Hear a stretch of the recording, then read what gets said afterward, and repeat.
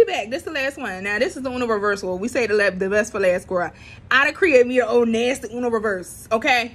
We got to reverse the girls. The girls be sending us some bullshit, and she is also a part of our uncrossing line. And we're going to send it right back. As you can see, as the label kind of shows you what this oil can do. Somebody sending you this big-ass nasty energy, and it's coming back to them tenfold, okay? So what you want to do with this one, you can use this for candle workings. You can put this in a bath. You can put this in your body lotion. You can put this in body wash, oils. You can even also put this in water. You can spray the house down and reverse the energy in the house. She's very good, consistent, should be a part of our spiritual hygiene routine.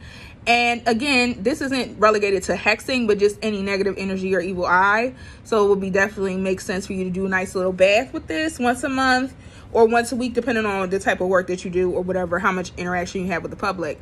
Uno reverse is here. Grab yours. Okay, girl? We talked about the reversal candles. Goes beautifully on reversal candles. Okay? Reverse these hoes. And that's that on that. And I'll see y'all when I come back. Okay. Bye.